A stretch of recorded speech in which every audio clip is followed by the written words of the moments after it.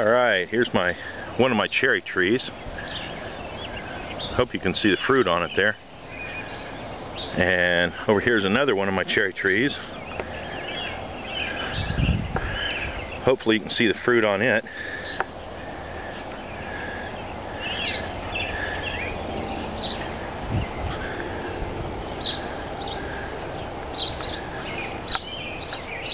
Lots of cherries. This means cherry wine later in the year.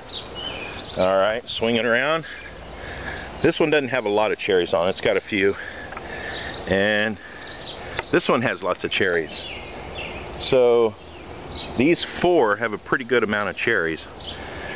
And then on the other side of the yard there's one more that's not quite as fruitful as these. As you can see, I had some disease earlier in the year, and I'm not sure. These came from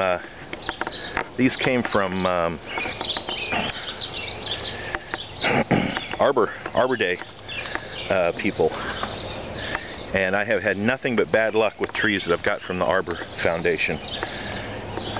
So my concern is that these cherry trees are diseased and will die within a season or so, and that's what I've seen from Arbor Day Foundation. And the trees either come mislabeled, or you can see and it's not like I mean, I am a very successful gardener, so and you can tell this is diseased too, because of the way it's striking the tree.